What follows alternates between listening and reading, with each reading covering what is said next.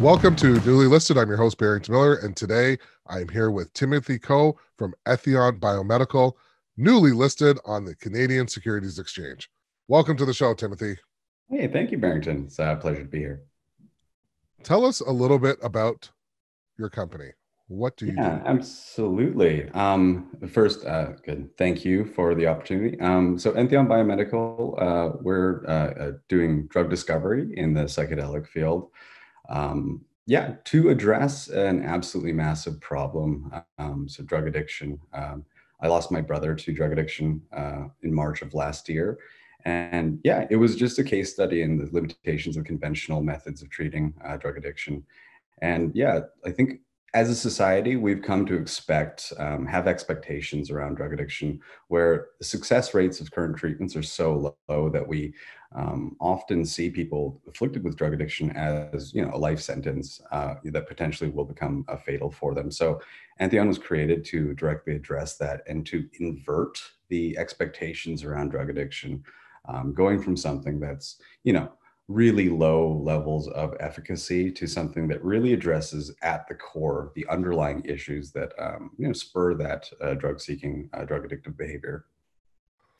We're seeing a lot of companies, and I mean, we at the Canadian Securities Exchange, we're seeing a lot of companies that are beginning to list that fall under this category. What is your differentiator when it comes to this operation? Yeah, absolutely. I think we have a number of key differentiators. First of which is the sort of, I guess, the skill and adeptness of our team. If you look at our scientific advisory board, it is comprised of some of the most well-known and accomplished names in psychedelic research space. These people represent Johns Hopkins University, the Imperial College of London, as well as the UBC Pharmacology department. And I think altogether, it really represents the leading edge of thought in that space. And I guess another really key part of what we do is the molecule that we've decided to use. We've decided to use DMT for the purposes of treating addiction. And DMT, for those that aren't super aware, is the active psychoactive in ayahuasca. And I guess people are more generally aware of what ayahuasca is, but it's a psychoactive brew that's been used for millennia to treat all matters of, I guess, diseases of despair, matters of a psychological or emotional nature. And so DMT is this massively powerful, it's a really well tolerated psychoactive molecule. And of course, we can't bring along that sort of organic jungle brew for the purposes of treating these medical conditions. So what we're doing to adhere to the rigorous regulatory sort of framework that exists, we're taking pure synthetic DMT and finding a way to administer it gradually, safely, and in a really well-tolerated way.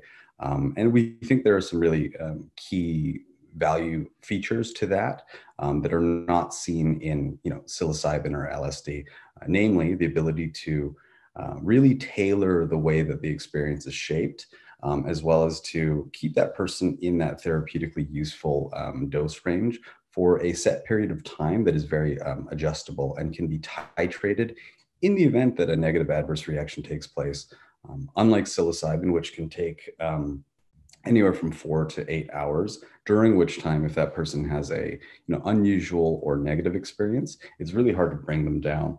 We think from the perspective of safety and scalability, it's really useful to have something that can be controlled and shortened in terms of its duration. And in the event that experience becomes bad, we can titrate it or cease it altogether and have that person return to a functional baseline without any sort of traumatic event taking place.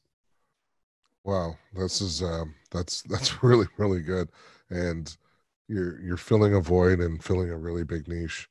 Earlier, you mentioned some members of your team. I was wondering if you could elaborate and tell us a little bit about the people that you work with. Yeah, absolutely. On the management side, we have Dr. Andrew Hegley.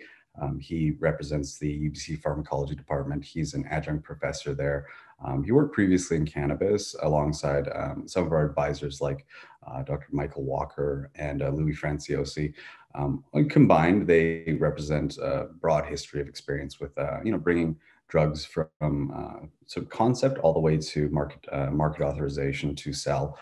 And so, yeah, represent that really strong preclinical and pharmacological team. And that's supported by, some of those names that are, ring bells in the psychedelic space, such as Robin Card-Harris from the Imperial College of London. He runs their psychedelic research unit there.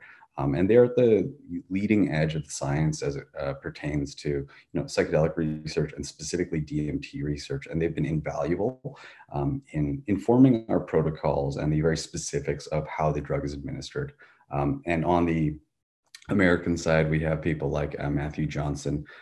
He's, also really well-renowned psychedelic researcher who's done amazing work specifically in addiction with regard to nicotine cessation, as well as investigation of other types of addiction. So, and of course, people like Christopher Timmerman, Malin Utog, that the list goes on. And, aside from just being people of high name recognition, they have been really instrumental in defining the particulars about how best to structure a clinically useful addiction cessation type of protocol.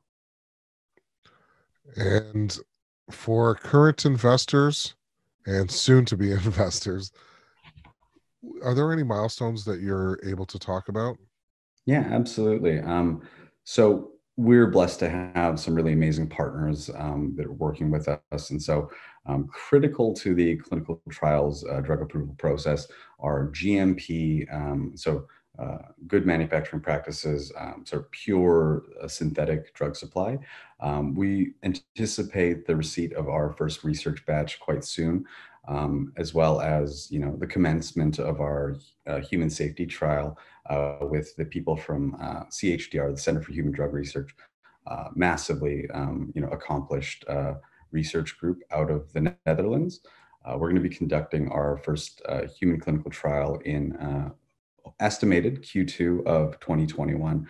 And that will be instrumental in establishing that very basic safety that's necessary to serve as that sort of pharmacological basis that we could then submit to regulators. And last but not least, why did you choose to go public? Absolutely. It's a really good question. It's been volleyed at us quite often, but I think we understand that the realities of the drug development process are very capital intensive, very time and capital intensive. And we believe that the strength of our clinical development pathway has enough significant de-risking milestones that will highlight to investors that, yes, as these guys and gals move along this process and demonstrate, pretty empirically that the path they've chosen is in fact safe and logical, we will inspire investor confidence and allow us to raise additional funds for our clinical development, at higher valuations, thereby, supporting or benefiting our initial shareholders and giving the market opportunities to get involved in what we believe is a pretty revolutionary drug product. Well, Timothy, on behalf of the Canadian Securities Exchange, I want to say thank you. Thank you for sharing your story with us. Thank you for taking the time, and we wish you nothing but continued success. For those people that wish to trade your stock, what is your symbol? We are trading under ENBI. And they can be found at the Canadian Securities Exchange. Thank you once again. This has been an episode of Newly Listed.